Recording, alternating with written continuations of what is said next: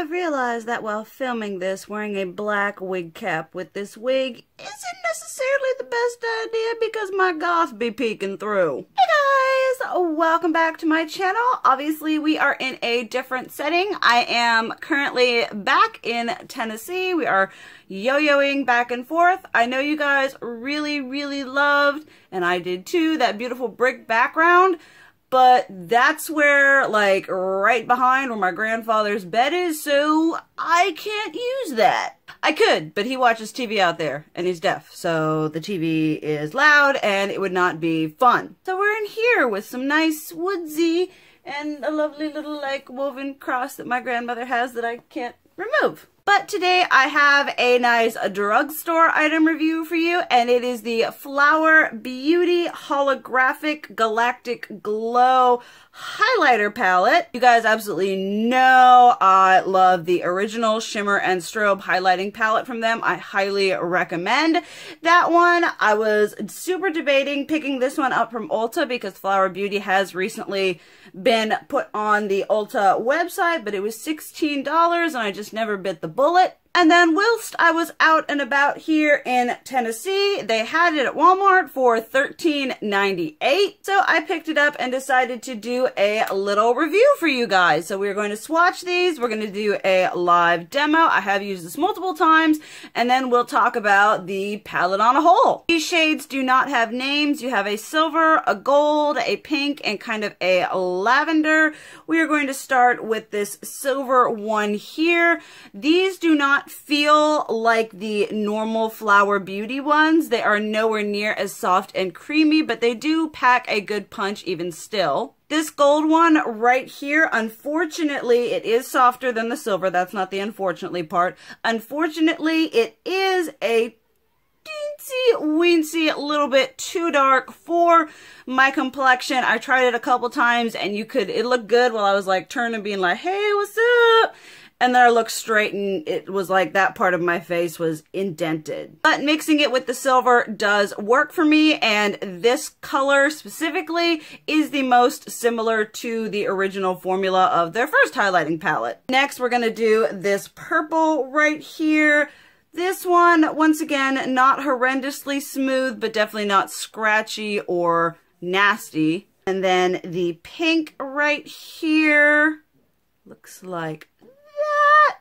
So here we have the swatches right here. Although I love this color, it is, hopefully you can see, a bit patchy and a bit glittery. I do tend to mix these two together if I want to use this one. This one is the most akin to the original formula, and these two are almost like, they're a lot like the Kat Von D Alchemist palette or those Ulta duochrome highlighters I talked about in my new highlighters video. But I do think it's neat that you get kind of a variety of finishes. Just if you don't like glitter in your highlight, avoid this. It's always fun swatching highlighters and doing highlighter reviews because I'm now going to have glitter all over my hand for the rest of the day. Next, I'm going to show you guys how they look on my face. Like I said, this one is too dark, but I'm going to do this silver one here on my cheekbones. It picks very nicely on a brush. And all in all, it is a nice buildable glow. I don't think it's nearly as pigmented or as intense as the original one. And that one is kind of hard to beat just because it is such a great formula. But in all honesty, I cannot be mad at that glow.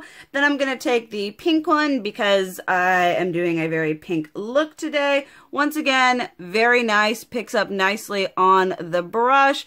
These two colors I feel are standouts in the palette. They're just so nice. I mean, you can see that highlighting on my nose. So all in all, for the price, I cannot be mad at the glow it gives me. They are nice, very user-friendly. You don't have to blend horribly too much. They don't go on patchy or anything like that. The silver shade does have glitter, but a lot of highlighters do. So sort of my final thoughts on this palette. I do love the packaging. A lot of the reviews said that they were a little disappointed when they received it, ordering it off Ulta, of the cardboard packaging, which I will admit does feel kind of flimsy. But if you think about it, like the Anastasia Beverly Hills Glow Kits, Those are cardboard. Yes, they feel a little sturdier than this, but I mean, come on guys, it's $13.98. I feel like this is definitely a pale person friendly palette, whereas the first one was a bit more inclusive. The two standout shades for me are definitely this pink and the lavender. They are so similar to the Kat Von D Alchemist palette,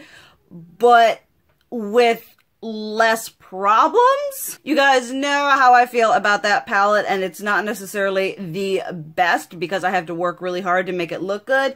These two, you don't have to work hard at all. I would say that this palette would be worth it just for these shades, because if you are interested in that like holographic duochromy ethereal glow going on, $13.98. Don't get the Alchemist palette, just go for this or one of those Ulta duochrome highlighters that I talked about in that highlighter video. So I do think this one is a really good product. I would still recommend the first one, the shimmer and strobe one, over this one, just because the consistency and the pigmentation and quality of the formula of those highlighters is phenomenal.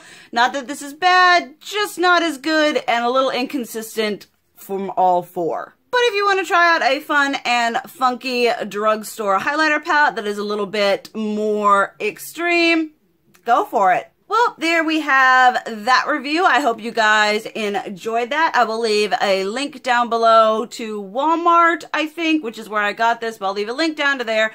Also at Ulta for you guys if you want to buy it. Thank you guys so much for watching, and thank you for dealing with me through this whole like in Tennessee, in Virginia, in Tennessee, in Virginia deal. We are just making it work, making it through. There are going to be videos that aren't this background that I had filmed before I came to Tennessee, so there is going to be some switching it up there. Thank you for dealing with it and being with me through this. I love you guys, and as always, keep it real. Mwah!